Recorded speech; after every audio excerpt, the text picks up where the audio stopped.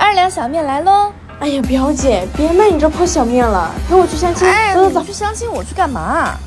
当然是让你来衬托我的优秀和我的年轻貌美啦。你看你这满脸的痘和我这光滑的皮肤，不就是高低立现吗？去。哎呀，表姐，我跟你讲，我那个相亲对象可是富二代，可以带你去5星级度假村玩哦。5星级度假村？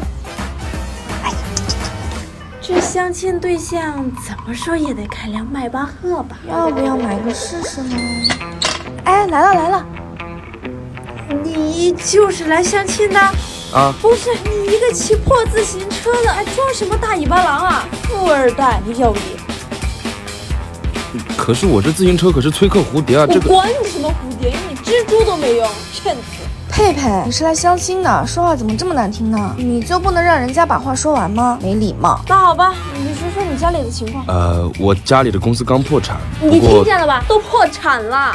这个也不是能用金钱来衡量的。你就帮他说话吧。再见。呸！哎，你别伤心啊，我表妹这个人就这样，你睡一觉就没事了。没关系，我没事。喂。少爷，大家都知道你父亲的公司破产，但是还不知道你自己的公司已经实施百亿了。银行向我们借的钱要催一下吗？能不能再宽限几个月啊？他都欠债了。其实这种事情呢，我们也不需要看得太重嘛，有就有，没有就没有，人嘛，活得开心最重要。谢谢你啊，你叫米粒。我请你去5星级度假村玩吧。不用，我们去骑车吧，我骑自行车可在行了，是高手。真的？好啊。你看这里很舒服吧，还不花钱呢。哟，表姐，你们2个在一起了。不过一个穷鬼，一个开面馆的土包子，确实般配。你狗嘴里真的吐不出象牙来啊！表姐，不是我说你啊，你作为一个女孩子，满脸的痘，皮肤差的要命，又不会打扮，也只能找到这种穷酸的小子。我觉得米粒很漂亮啊，比你盛气凌人的样子好看多了。你，哼，我马上就要和上林集团的经理订婚了。不会不来吧？我们一定会来。那行，米粒，到时候记得多涂几层粉底液哦，遮遮你的痘痘，别作为我的家属给我丢人现眼。我不就是前几天吃辣了，来生理期多爆了几颗痘嘛，我大不了现在就挤掉。哎，不能挤，痘痘不能乱挤的，尤其是你三角区的很危险。刚好我带了这个大水滴3点祛痘精华，像你这种生理期的红肿痘啊，直接用它点涂就好了。基本上前天点完，第2天就瘪大大半，就不用挤痘啦。我知道这个，之前就想买了，看他们已经卖了500多万瓶。你一个男生怎么会带这个？谁还不会长1颗2颗痘啊？时刻备着呗。关键时刻还能帮到喜欢的女孩子喽。哦，这个上脸冰冰凉凉的，好温和啊！而且啊，价格也不贵，你不用省着用，坚持用个几天，保证让你漂亮出席。谢谢你，大鱼。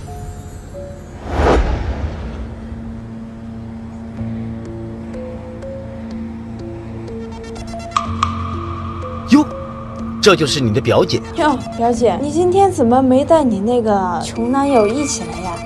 你这脸别碰。我的未婚夫可是上林集团的经理，你要是求求我呢，我还能给你那个男朋友安排一个保安的工作。毕竟上林集团嘛，也不是什么人都能进。上林集团确实不是什么人都能进的。哎呦，总裁，您怎么来了？你这是干什么？哎呀，你别添乱，这可是我们上林集团的总裁。总裁？怎么可能？他一个穷小子。上林集团的经理是吧？你借着我们上林集团的名号在外面招摇撞骗，连吃带拿，你被开除了。哟，总裁，我不是故意的，我不知道是您啊。都怪你这个扫把星，害得我把工作搞没了，订婚取消。你听我解释。你真的是总裁啊？所以，你可以成为我的总裁夫人吗？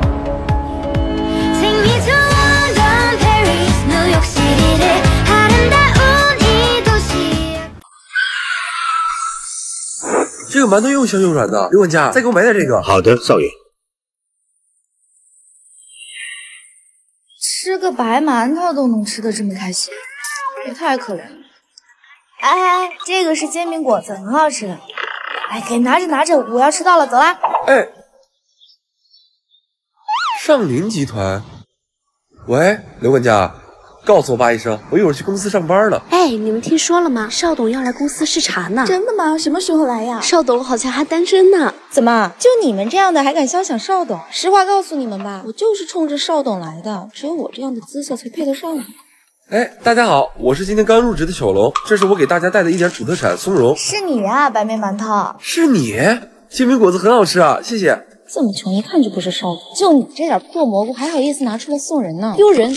这个是蘑菇怎么了？我可喜欢吃蘑菇了，不像有的人什么都没送，还挑起来了。没事啊，我最喜欢吃小鸡的蘑菇了。你好啊，新来的，把这2个小时的录音整理成文档，我明天就要。凭什么？这是你的工作，就凭我是未来的邵董夫人呢。我刚做的美甲500块钱呢，我现在打不了字。他一个新来的做点事情怎么了？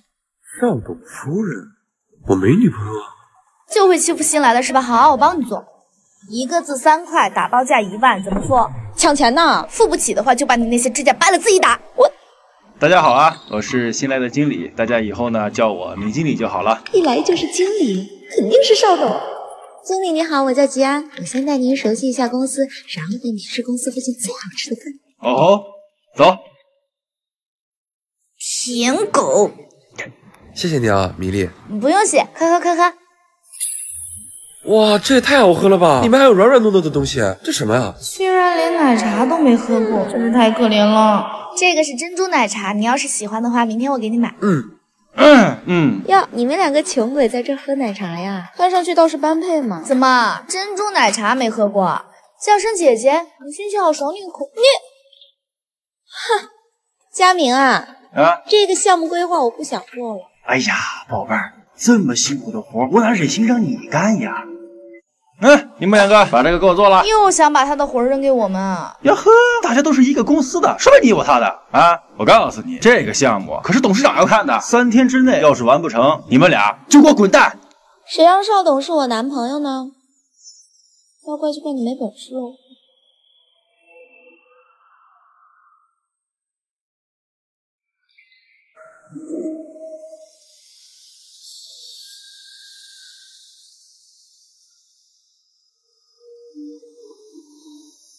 整理好啦，小龙去哪儿了？米粒做的怎么样了？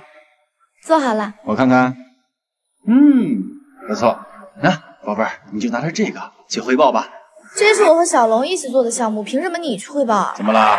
你不服气啊？太废话，我就把你开了，还有那个穷小子一块开了。白痴才在职场上靠能力，聪明人都靠关系。我不能连累小龙。董事长怎么还不来呀？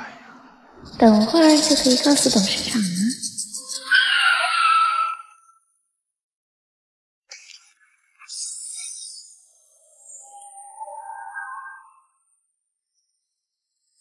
董事长好，邵董好。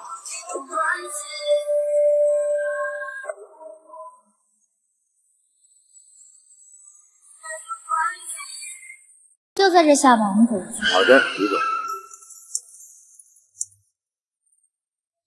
走路来的穷鬼。你好，好好收拾干净，我们这儿可是招待贵宾的地方。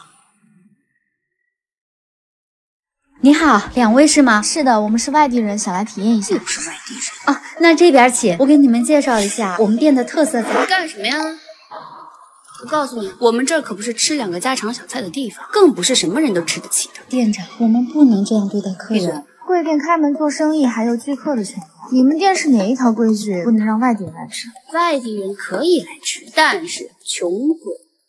好啊，那我打一个举报电话，看看能不能行。你们先坐，我去拿一下菜单。